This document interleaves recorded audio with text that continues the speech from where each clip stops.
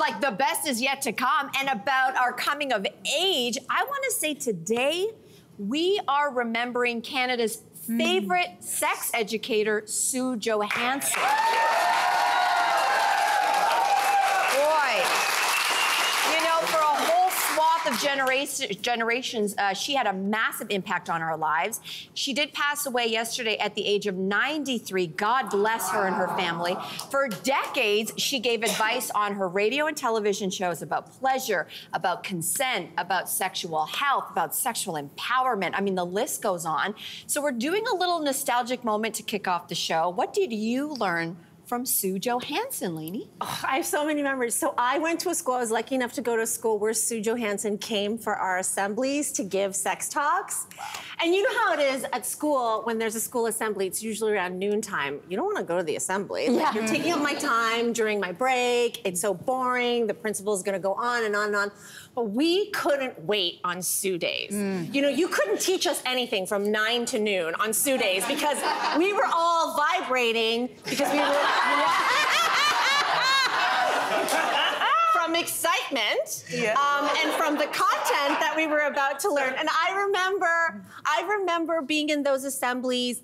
You know, everyone was paying attention. Nobody was falling asleep. Nobody was whispering or passing notes or flirting. Everybody was just so focused on Sue, and we were like watching her pull out a fruit and demonstrate how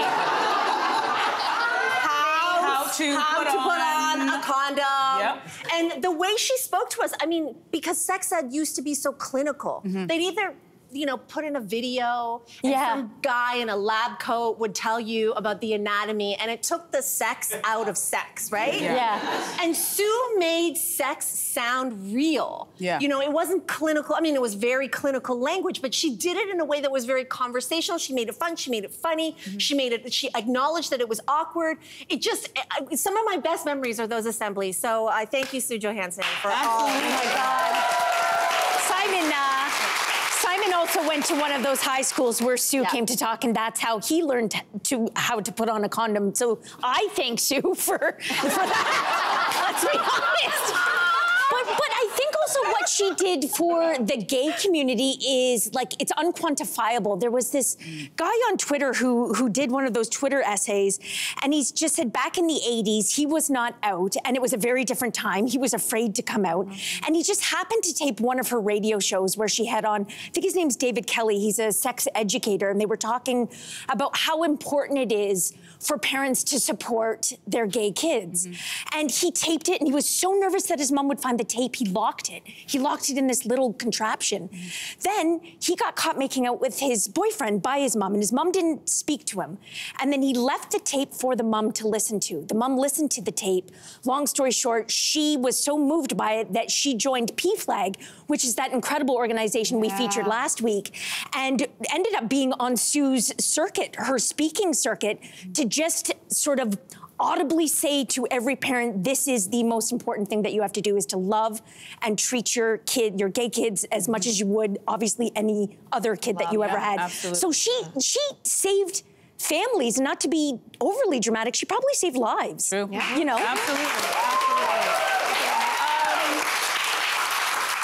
It's interesting. I, like you, I was looking at all the people who had all those wonderful anecdotes to talk about sex with Sue. We all know who she is. But I really didn't benefit from her as much because I had my own sex with Sue at home. My mother, Janice, I know she's watching, she gave me the sex talk when I was 9, and she didn't leave anything out. She told me about all the things. And I remember at 9? At 9 was years that hard to hear at 9?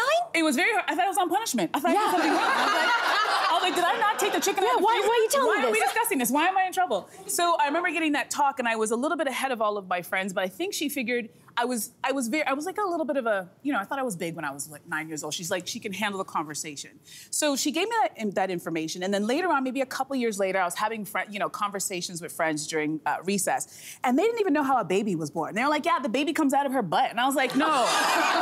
Wait, it's either a cesarean or it's vaginal. Do you guys not, like, I had all this information at a very young age, which I was grateful for, and I just assumed that everybody got what I got, which was that conversation with your parent about sex, but I really realized that none of my friends, not one of them to this day, has ever had a conversation about sex with their parents. So Sex with Sue was vital for everybody to find out a safe space to ask those questions. But then I'm looking at today's generation, I'm like, where's the sex with Sue? Yeah. Who are these kids talking to? And these kids have access to more pornography than we ever did, which is not a good thing. So who's Feels like we're breaking going backwards a bit. Who's breaking down that information? I actually thought of that last night when I was watching all the news reports.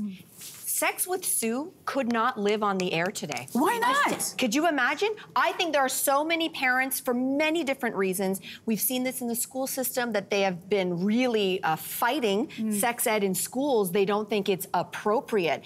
And yet, Sex with Sue taught us that the more education a kid actually gets in sex ed, the longer they wait to actually have sex. Yep. So in other words, I say this to all the parents because I think I'm taking a page from your mom's book. We started talking about anatomy and sex with our daughter very, very young because we're parenting with radical honesty. I credit that with Sue Johanson's teachings because I know that with a device and a Wi-Fi signal, if I'm not teaching my daughter sex ed and about her body and about pleasure and about consent, she's gonna learn it from pornography. And I would rather I be her teacher. Right? Yeah, absolutely. Yeah. Well, it's either pornography or some little boy that she has a crush on who's convincing her that, you know, don't worry about it, don't worry about it. You don't want her to be in that situation. You want her to have agency to say, no, I know exactly what happens if we do this. We need to protect ourselves. You want her to have that, be able to have that conversation and that confidence. And you know, I think she also taught us about pleasure. Yes. You know, I wish Cynthia was here today. I know she's in St. John's, Newfoundland. Hi, Cynthia. It was about pleasure. It wasn't just about the mechanics. This goes here, you do this, and you know, it's like a little flow chart. It was about pleasure, that you are not there as a woman to just service a man. You sit there and say, but here's what I need. And that was revolutionary to hear for young, at least for me as a young woman. And she made it like, I mean, I remember distinctly at one assembly, she was talking about pleasure and she was talking about achieving an orgasm and sometimes not knowing what that is at a certain age. Like, sad. you know. So sad. And she would say, she would make us feel like we weren't strange if we had a tingle and a big tingle and a tingle that, you know, eventually got bigger and bigger and bigger. Yes, exactly. And she put it, and that's the thing, is that she was very, like she talked to kids like they were not kids. That's right. She didn't talk down to us, and it felt really, really empowering. Empowering. That's perfect. I hope Sue's family is watching. I know her daughter was on a lot of the news programs yesterday. We are so sorry for your loss, but man, the impact of Sue on generations. You're literally right. I think she saved lives and brought a lot of pleasure to lives as well. A lot of tingles. Lot of tingles.